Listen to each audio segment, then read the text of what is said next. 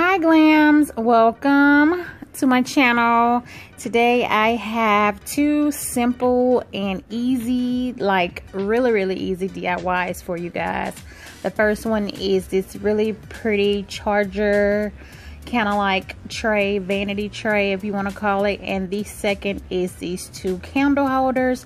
I do have it kind of decorated, so of course I had to point out the DIYs. Everything in this photo is a DIY, and it's videos that are on my channel, so if you haven't seen those, try and catch up. I will try to link those videos in the description box so you can check those out as well.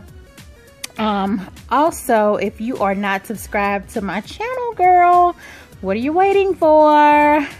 Go ahead and hit that subscribe button. It's sitting right down there, and double tap that bell next to that subscribe button so that you're notified every time I upload. So let's jump into this first DIY. So the first thing you're going to need for the little charger coaster vanity tray is a mirror. I got this mirror from Michael's, and you're also going to need these glass gems. I picked these up from Dollar Tree. Keep in mind that Dollar Tree does carry two types of gems, glass gems. They have these, and then they have the ones that are smaller that have like a little blue tint to it. So I just got the larger glass gems because that is what I wanted to use. And as far as the mirror, it is from Michael's. I got it for $2.56 with a 40% off coupon. So needless to say, this DIY only cost me about $4 or $5. So when I first started this DIY, I got this idea from Sharon. She's so fabulous here on YouTube. She had a charger kind of like mirrored tray on her tablescape, and I thought that was really pretty, so I decided to try and make one. And I originally wanted the gems to stand up like I'm showing you guys here, but after I got halfway done, I realized that it wasn't strong enough and it was gonna end up falling. So, and plus I couldn't really hide the glue because I wanted to just use the glass gems, and I didn't want to use any bling wrap or anything like that, and I didn't have any strong adhesive, and the glue kind of seeps out through the cracks. So I decided to just take all those down, remove all the glue, and I decided to lay them down like so. So this one's very easy, very simple, not very tedious with the glue or anything like that. So just to let you guys know that as a DIYer, I do mess things up and I have to go back and change it. DIYing is about trial and error. I always say this in my videos for you guys, that it is about trial and error. There is no wrong or right way to make something. You just make it to your liking. So I ended up going with this, using just laying the gems down, and it still looked really nice. And I said that I was going to make about 4 of these to set my table.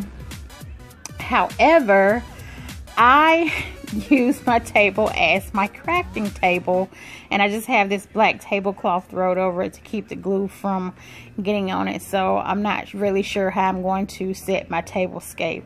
So, but yeah, this is what I decided to do with the first DIY, is just to lay the glass gems down, and the glass gems fit perfectly around the circle. I'm not really sure how big the circle is. I think it's a 10-inch, but I'm not for certain. So, but yeah, Michael's has these all the time. It's over there by the candle holders, I believe, if I'm not mistaken. And you can use a 40% off coupon.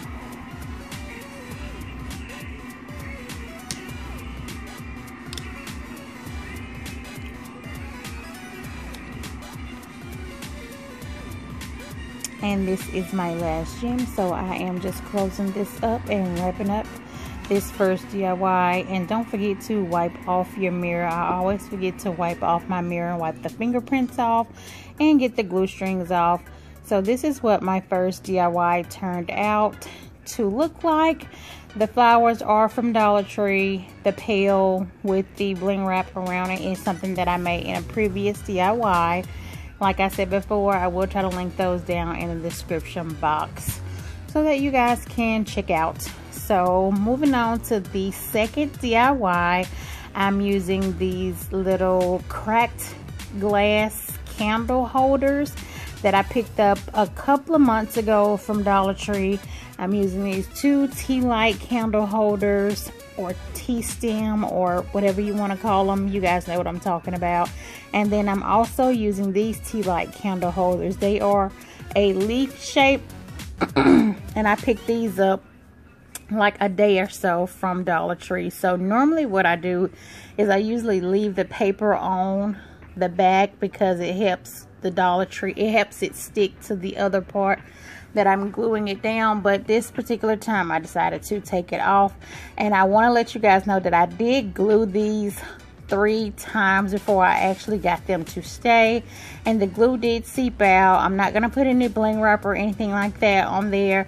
You have to really be looking close to see that the glue seeped out. So I didn't want to put any bling wrap around it. I wanted it to stay clear, so I just left it clear. So taking the top part of the candle holder, taking the top part of the candle and just placing it on there, and this is what I ended up with. This is a really pretty setup. It'll be great for a centerpiece for a table. I'm not sure what size candles I'm gonna get to go in there, but I thought this was really pretty, and I thought about spray painting it white because I think the tea light candle holders, the leaf ones in the middle, one of them seemed to have like a yellowish tint to it. I'm not sure if it's just the way that it's coming off on camera or if it was the way that I positioned it, but I thought about spray painting them. If I do, I will let you guys know. I will give you guys an update on me spray painting them and how they turned out. But this is both of the DIYs together. Basically everything in this photo, in this video, in this clip rather, is a DIY. The 2 silver vases I did make as a candle holder. I just took them apart, and of course the pail is a DIY with the flowers, and you can barely see the vase on the side, the black one. That was when I first started doing DIY, is when I started that. So again, these are my 2 simple and easy but glam DIYs, and I hope you guys like. Don't forget to thumbs this video up and subscribe, and I will see you glams in my next one. Bye glams.